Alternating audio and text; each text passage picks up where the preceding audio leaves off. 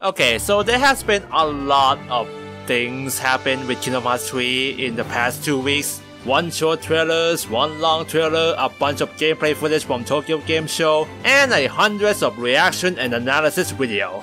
Well, why not just add one more to the pile then? But I'm not gonna do anything about this chest thingy, a bunch of quick spoiler shot of the end of the trailers, or the fact that they finally revealed box art, which is really gorgeous by the way, I really like it. Also, that clock had 13 numbers, which kind of remind me a lot of Final Fantasy 13 because they will also have 26 hours per day, so maybe lightning will be— oh okay, I get ahead of myself. The one that I want to focus on is a Frozen gameplay, which although doesn't show much in terms of spectacle like keyblade transformation or any other thing like that, but I think this is the first time we see a different version of Sora combo, at least in terms of Sora basic combo, and it's the clip that is long enough to analyze. Despite having been playing Kingdom Hearts 3 demo for about 2 hours, I still have a lot of questions regarding Sora basic combo. For about 99% of gameplay we got to see, Sora physical combo has always been the same. I talked about it before in Kingdom Hearts 3 demo impression video, that the combo in this game is a little bit different from other titles. Usually in other games, the combo will start with very number of basic attack,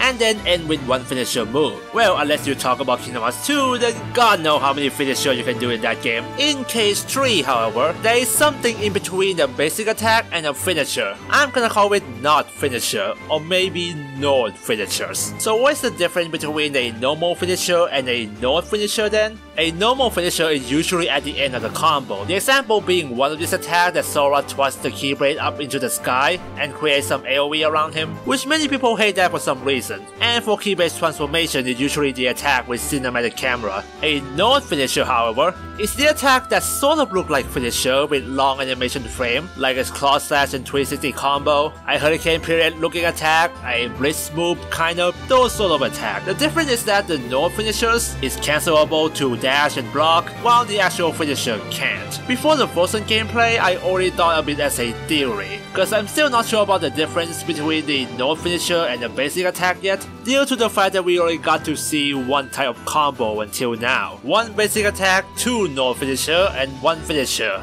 All the damn time. But finally, the Frozen gameplay actually showed the different number of combo. Instead of 1-2-1 combo, we got a 4-2 combo, 2 basic attack and 2 node finishers. Okay, there might be a chance that's gonna be like 1 normal finisher after this, but consider how the player in this demo is a newbie, he or she is mashing the button, and the combo ends after the second node finisher, so yeah, there probably not any finisher after this. So it is evidence that you can modify the number of combos, so there probably an ability like a combo plus. But this does generate a ton more question about it though. Well, aside from sometimes Sora can execute like 6 or 5 basic attack before going to 2 node finishers, so what the hell? Yeah, I can't find a theory or answer for that. Like for one, are there any node finisher plus? Or does it only limit it to 2? Although consider how you can turn off the finisher, that may be possible. But the other thing that confused me more is Keyblade's transformation. In terms of number of combo compared to the basic Keyblade, it's all over the freaking place. A Keyblade transformation we have seen before like Claw, Yo-Yo, Lance, Hammer, Flag, Stab or whatever, they all have 4 attack before end with the finishers. Not sure if they follow the rules of node finishers, but it's still different compared to their base Keyblade, which like I said have 3 attack before finishers. But when it comes to Starlight Keyblade in the Frozen gameplay, which like I said have total of 6 attack without finishers, their transformation, the 2-gun arrow, have 3 attack and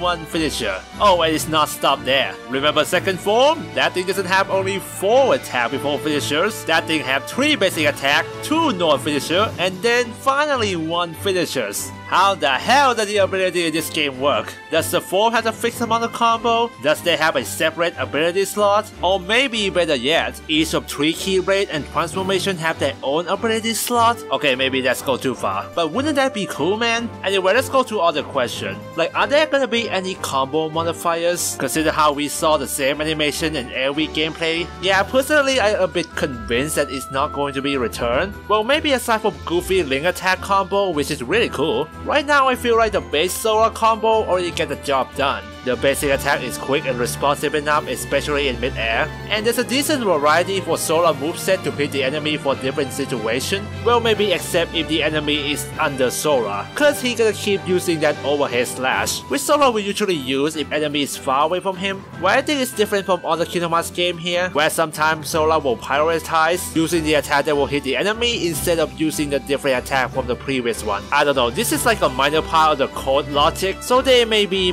not change it later. Or better yet, just make more move for Sora to hit the enemy below him. Also, there's some question from other people regarding the ability like horizontal slash or lightning slash. You know, the move that use square button during the combo, which I kinda question those people though. Do you guys forgot that square button is already mapped to a dodge and block button? I mean, dude, you can cancel that other combo and it's been like that since Birth by Sleep, man. Again, unless they do something like the analog stick combined with the attack button, or pause the attack button for different combo like Devil May Cry, those kind of alternate attack is probably not here. But hey, in a magic launcher, you can also shoot projectile with R2 button, so maybe they can use that button instead? I don't know, personally this game already have a lot of ability to play with, so I don't have problem with that. Yeah, I think that's all I can get about combo in the Tokyo Game Show gameplay. There's some topic I really want to save for other bigger video, like Fraudy combat and revenge value. So yeah, until then, see you next time, whatever that is.